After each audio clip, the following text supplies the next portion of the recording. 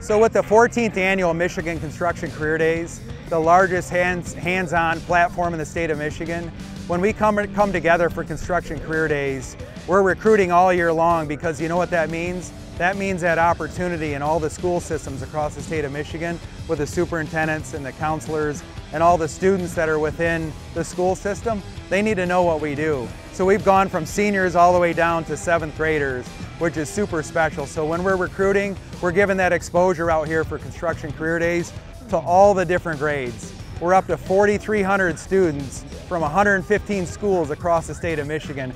Talk about growing the opportunity with Career Days. It's been amazing. It's huge.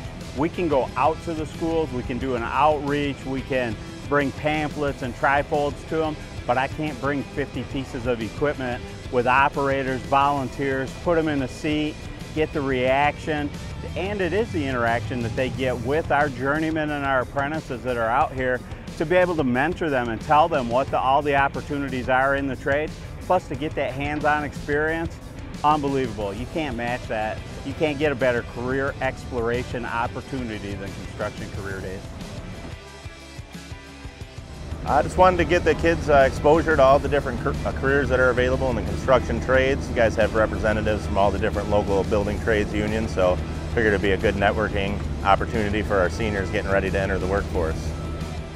They can actually see their future right in their hands. They get the hands-on experience, they get to know what they have to do for schooling, they get excited that they might not have debt coming out of for college, but it gives them different experiences.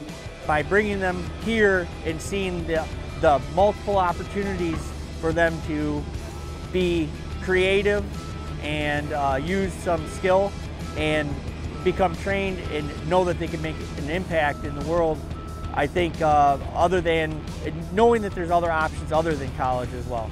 So I know a lot of our students, they always are overwhelmed with the thought of how they're going to afford college or afford the next step in their life.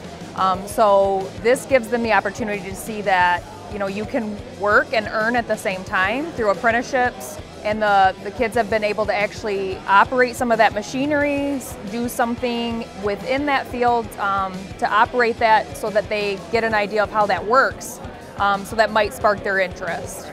I went into the back with all of that heavy machinery. I got to use the bulldozer. A lot of fun. It was a little bit more difficult than I thought it would be, but. The excavator, that was the coolest thing I got to see today. Because I wanted to get it, like, I've seen it on TV a bunch of times and I wanted to try it out, and I finally got to do it and I'm happy. My favorite thing done here today would probably be to run the mini excavator. I've done it a couple of times, you know, and I've run some of the bigger machines too, but here today was probably my favorite. So now we're back, we're live, hands-on, more excitement than ever, right? To say, hey, I want that opportunity. I want to experience what the trades have to offer, what the operating engineers have to offer, and the pride that they get. You can see it on the students coming through. They lay down a good weld, they do a really good bucket full of dirt out here, they get that pride. That's what you get out of the smiles and the reactions from them. Just to show them the careers that are out there other than going to college, and the livings you can make. You can make a good living being an operator, still playing in the sandbox. Like, I know a lot of people don't want to get dirty, but like, it's worth the experience.